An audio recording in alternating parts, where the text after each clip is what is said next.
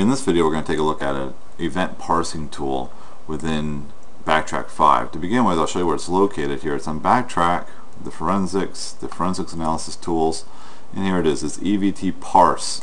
It's a Perl script that we've got written here to basically run, or what we're going to do is extract information out of the event viewer within a Windows system. And so I've got Backtrack loaded here. What I need to do before I begin is actually mount the hard drive. And so I'll do that real quick. I'm just going to run an fdisk, the -L, look at the different drives that I have, and this one here is my Windows hard drive, this SDB1 in the devices directory. So what I'm going to do is just mount that real quick. Before I do that, I'll just create the directory that I want this to be. So I'm just going to create this on the desktop, and so I use the tilde for the home folder for the root, and then the desktop to be on the desktop here. And the folder I'm going to use is just going to be called WinHDD. That's the folder I'll have created, and you'll see the folder just got created on my desktop. Now I'll use that as my mounting location. So I'm just going to type in mount, and we're going to go ahead and mount this device dev/sdb1.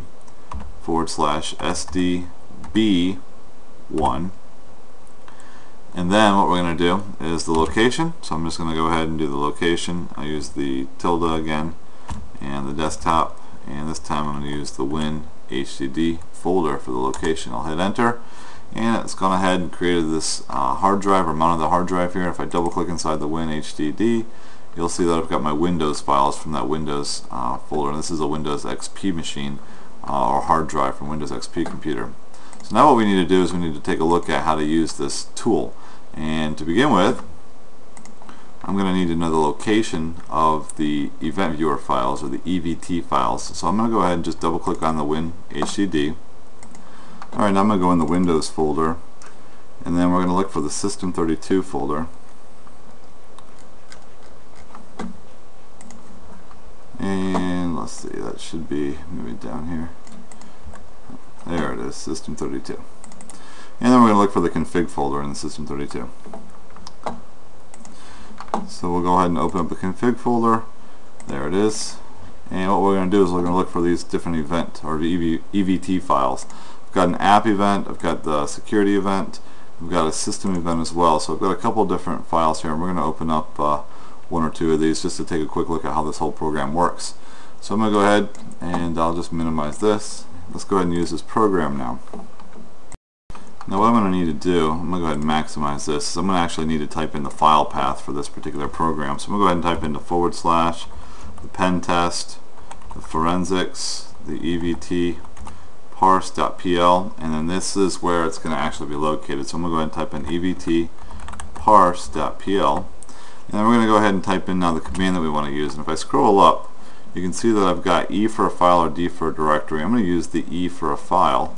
So I'm going to use the -E, and I need to type in the location of this. And so we're going to go ahead and I'll just do the / root desktop, and it's going to be in the folder called WinHDD.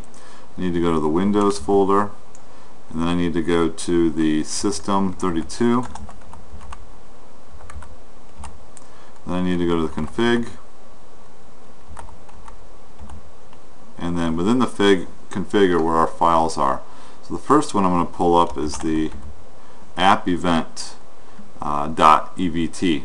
And then what we're going to need to do is, after we're done with this, I'm going to just go ahead and use the redirector here, and I'm going to go ahead and use so it's the greater than symbol, and we're going to go ahead and just create a text file here on the desktop. So I'll just type in the tilde, and I'm just going to call this one app event.txt.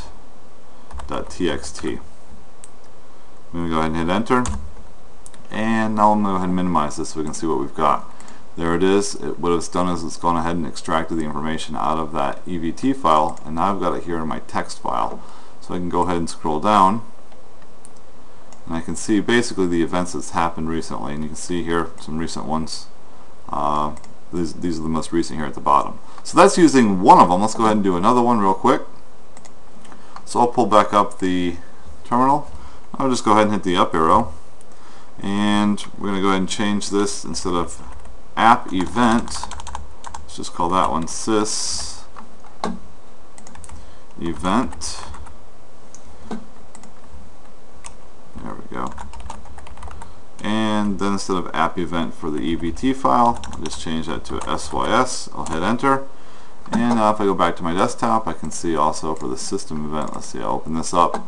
And again, I've got the timestamps and I've got all the information extracted from that EVT file from the Windows hard drive. This concludes the video on the EVT parse.